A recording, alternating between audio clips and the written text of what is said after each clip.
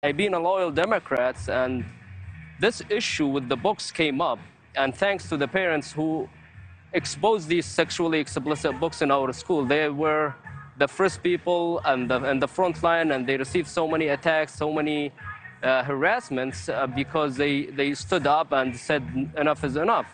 Then here you go, we fast forward the situation. We are collective parents by thousands attending the school board meetings and saying, hey, these sexually explicit books has no place in our schools.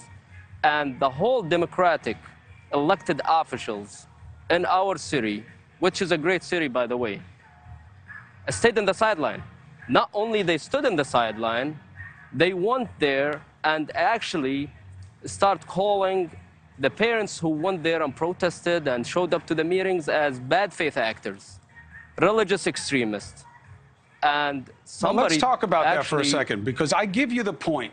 You win the point of Colbert did the wrong thing, because you do exist, and he was mocking you because it sounds like such a silly idea. Okay, it's not a silly idea. It's a serious idea, but I do want to take one beat on whether or not it's the right idea. A lot of those books, I don't understand the objection to the books. The book that you didn't like, you believe was sexually subjective. It was about a father teaching his son about intercourse. And you don't like that. But are you worried about this slippery slope when it comes to tolerance? That right now you're expressing that there's certain ideas that you don't like, that you don't want your kids exposed to. Are you worried when you start picking which ideas are okay, that we become vulnerable to other people's interpretations of ideas? I mean, you understand better than I could ever tell anybody what it can mean to be a Muslim man in America. We remember what happened in 2001.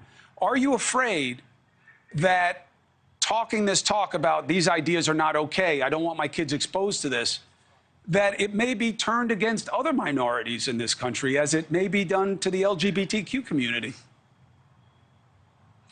Well, thousands of people who attended the Durban Board of Education, they're not only Muslims. There is Christians, there is Jews, there is... It's concerned parents that a collective of all faith and religion. I know, but Khalil, what I'm saying is a lot. I don't know who the people are specifically, but in looking at the politics of it, a lot of them are the same people who are agreeing with Islam hates us. Islam has a problem with us, which of course wasn't true, and we had to go through a whole civic understanding and education. But that is the price of unbridled intolerance. Are you not at all concerned that when you say these ideas and these books are no good for my kids, they should be out, that you're opening a door to intolerance?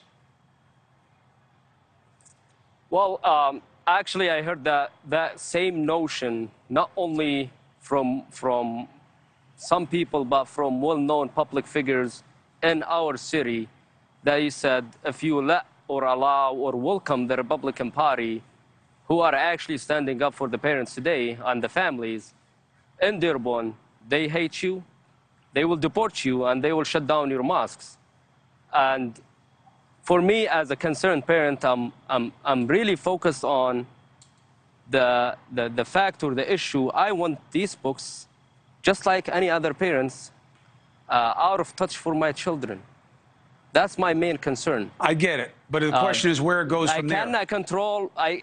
But I don't understand. I don't understand that criticism you have of what they said the Republicans would do to you. I don't accept any of that. That's not my point. My point is just about what happens when we start to censor ideas. Right now, they're largely themes and books that go to the LGBTQ community, which is a very fragile community. They're vulnerable, and a lot of those kids rely on books as a source of comfort for their own understanding of their identity. So we got to be careful about it. But I appreciate you coming on, and I appreciate you making the case. I appreciate it, Khalil. Thank you. All right, appreciate it. Hey, thank you for watching. Please go to newsnationnow.com, newsnationnow.com, and you can find NewsNation on your television provider. And don't forget to click the red subscribe button down below. Then you will get more of NewsNation's fact-driven coverage.